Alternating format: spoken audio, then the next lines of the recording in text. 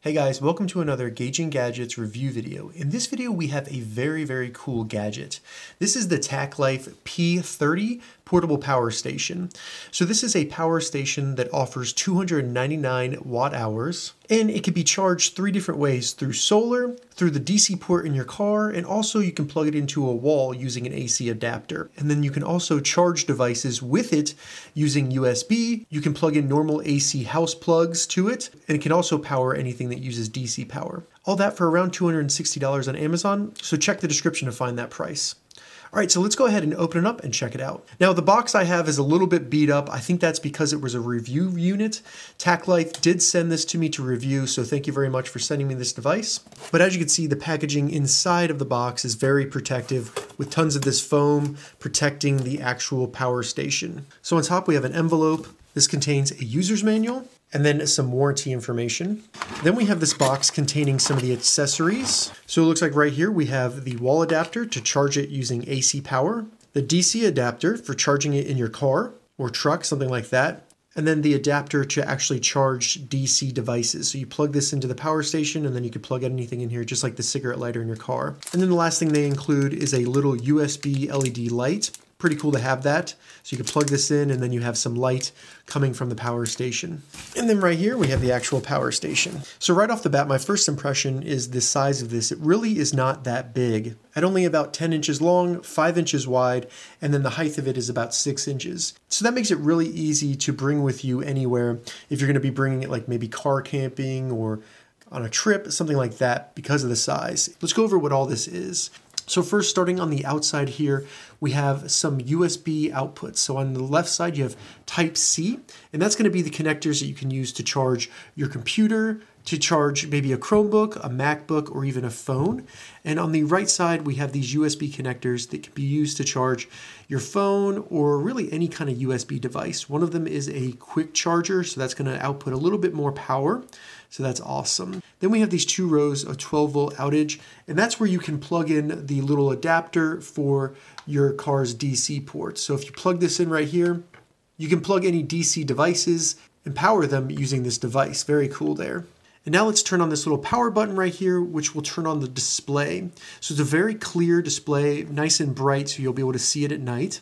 And on the left side, we have a battery meter that just tells you the battery life in this device overall. When you're charging the TACKLIFE P30, the backlight will come on and the battery meter will show that it's being charged, and also the current charge level. As you can see, it says DC right here. That is because currently the DC power is the only thing that you can actually use on this. To use the AC power, which are going to be these 2 plugs right here that look just like the plugs you have in your house, to use those, you actually have to turn on the AC converter. So if I do that, you'll hear the fans kick on because it does use a little bit of power out of the battery to actually run that converter. It's not going to be much. I would think between 5 and 7 watts an hour. So I'll just turn it on. You hear the fan kick on, and then it says AC right here. So right now, all of the different outputs available on this device, including the AC outputs right here, are turned on and ready to use. I can turn that off again by just selecting AC, and then it will switch back to DC. And now these AC plugs on the right side will not work, but I can still use the DC ports on the front to power maybe like an electric blanket that's DC, or to charge my phone or computer using the USB connectors. So really on the front here, you have the DC outputs, you have the display, and then you have the power button for the AC converter. Moving over to the right side, this is where you have the 2 AC plugs for using AC power out of the P30. And as you can see, these are going to be just like the ones you have in your house. And they do have compatibility with plugs that have a ground wire, so you shouldn't have any issues there. And I really like how they include 2 plugs here. So that means you don't have to bring power strip or something like that. You can just bring the device and be able to power 2 separate AC devices at the same time. Moving over to the back here, not a lot going on, just a little bit of information about the capacity and then the different outputs that are included. On the left side of the device, we have 1 connector, and this is going to be an input connector. So this is how you charge the device, either through AC, DC, or solar. if you use a solar panel. Now, if you are using solar to power this, you will have to have an adapter for your solar panels. So check the description because I'll have a link to one that is compatible with this device. And then down here, we have a fan just to keep the battery nice and cool while you're using the AC converter. On the top here, we have a really nice handle that is actually big enough for large hands to hold. And I also like that it compresses down low. That just keeps the device more portable. But then when you're carrying it, it gives you more clearance for your hands. So if you have gloves on, something like that, you're not gonna have any problems holding this. It also is a rubber, so it provides some grip as well. Looking at the bottom of the device, you have 4 rubber grips on each corner, and that's really nice because it provides a nice grip if you have it on a table or something. You don't have to worry about it slipping off and falling. When talking about the build quality of the TACKLIFE P30, the buttons have a nice feeling to them, and you get a nice sound when you press it, which is always a nice quality. None of the plastic is loose, none of the connectors are loose. The only thing I would say is the plastic seems to be a little bit on the cheaper side when you're feeling it, but I still think it would be sturdy enough to, if this fell, it wouldn't just fall apart. All right, so now that we've taken a closer look at the look and the design of the TACKLIFE P30, I've gone ahead, fully charged it, so it's ready to be tested. Now I'll go through, try to run down the battery on it, and we'll see how it performs. All right, so I've completed some testing on the TACKLIFE P30, and overall, I have to say that I'm pretty happy with it. Before we get into the testing results, let's go into how long it takes to charge the P30 from completely dead. And I found that to be around 6.5 hours using the AC adapter. Now that's gonna be around the same for the DC adapter. And unfortunately, I was unable to test charging this device with a solar panel just because I don't have the adapter. This connector is a little bit smaller than the one that I have. So I conducted 3 different tests of this device. The first was a 75-watt light bulb, and through my estimates, I expected it to be able to run the light bulb for around 3 hours and 24 minutes. Now the results were I was able to run that light bulb for about 3 hours and 15 minutes. So I would say that's a successful test result there. My second test was a 43-inch TV, and I was actually able to run that for 1 hour and 40 minutes when I was only expecting it to be able to run for 1 hour and about 21 minutes. So that was also positive there. Now things like volume on the TV and also brightness will affect those, so just keep that in mind.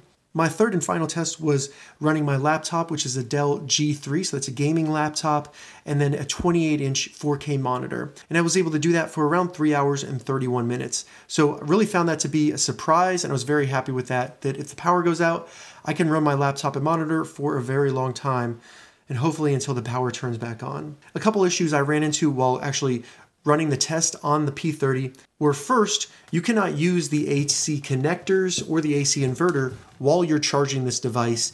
If you plug it in to charge it, it turns off the AC inverter and only the DC ports will work. So you can still charge via USB and you can charge via the DC adapters. So that's just something to note before you get it. I think that's a little bit of a limitation, but it's not that bad. Another issue I found with the AC inverter on this is that if you're not using it, say you have nothing plugged on and by accident this button gets hit for turning on the AC inverter, or you just leave it on, it does not have any sort of automatic timeout. It'll just stay on and slowly deplete the battery in the P30.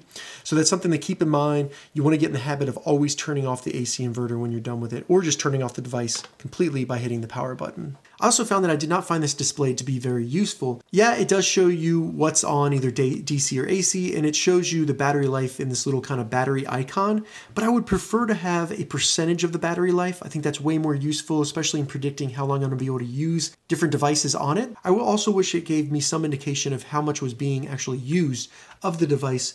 I have a Jackery power station and it does say that, and I found it to be extremely useful when trying to predict how long I'm going to be able to power something with it. Another issue I found was with the USB connectors over here. They don't really have a tight grip on the cable. When you put it in, it comes out very easily, and that's not a huge problem, but if you have this in a car or a tent or something, I could see the cable being taken out very easily, which could be a problem if you're trying to charge like a phone or a flashlight while you're sleeping. Other than those small issues I found with the P30, I do like this device. I think it has a very nice large battery capacity of 299 watt hours.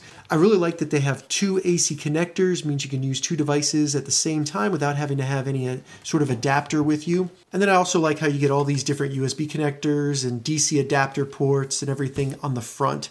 That's really cool. A lot of devices only have maybe 1 or 2 USB connectors, but this you could charge 4 phones at the same time, or a phone and a tablet, or even a MacBook, something like that. So very cool.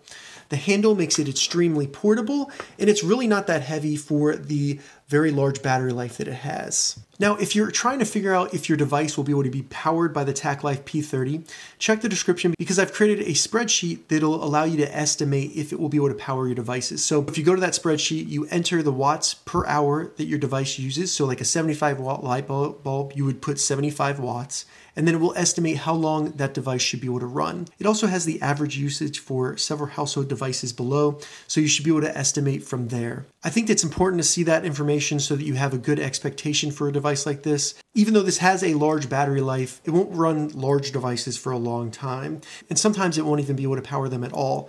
I tried to plug in a mini fridge into this device and it would not even turn on the AC inverter, which sucks because you can't power a mini fridge, but it also is a positive because the TACKLIFE P30 was able to recognize, hey, this device is drawing too much energy.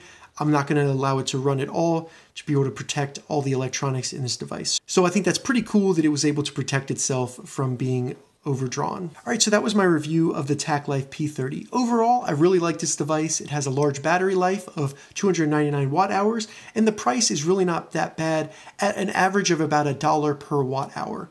So really not bad at all. If you have any questions about the TACKLIFE P30, leave a comment below. I'll get back to you as soon as I can. I'm going to add an Amazon affiliate link in the description below so you can find this exact device on Amazon. If this video helped you, give it a thumbs up, and please consider subscribing to my channel, Gauging Gadgets, for more gadget reviews and tech tutorials. Thank you so much for watching.